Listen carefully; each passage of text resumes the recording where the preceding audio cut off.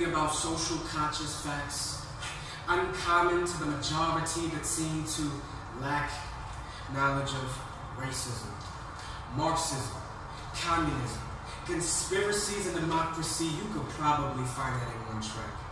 I could take the brush, paint pictures with imagery, metaphors, and similes, all to say such ferocity in urban black communities must be stopped. I could write about cops, ghettos, suburbs, and how the war on terror is absurd. I could write words that breathe inspiration into the hearts of the disenfranchised, nudging them away from the lies and into book smarts. Or I could write about political agendas, scandals, and the dangers of a sex offender. A litany of issues. The conscious brain is conscious of the misuse of power.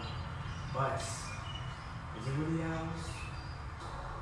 False intellectualism would have you boxed in like a multiple barred prison, a moon eclipse in the sun's glory, the knowledge of Adonai, my mind. Should I keep going? Yes.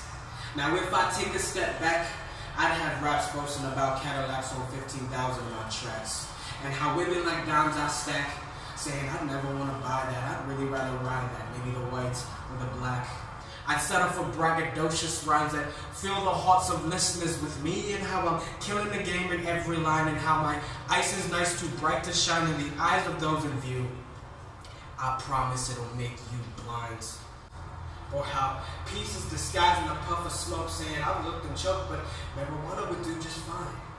Lies after lies after lies, these rhymes would make you a slave and lead you to a grave of your demise. So your gravestone would read, falling to idolatry, there's no way I could R.I.P. See, the God that gave me this gift and I make me consciously social, or tell me to describe me as a dude going postal, but breathe in me a heart to write about Christ and the gospel, to relentlessly speak truth into the lives of the brokenhearted, and this mission is something that I'm wishing He'll never let me depart from.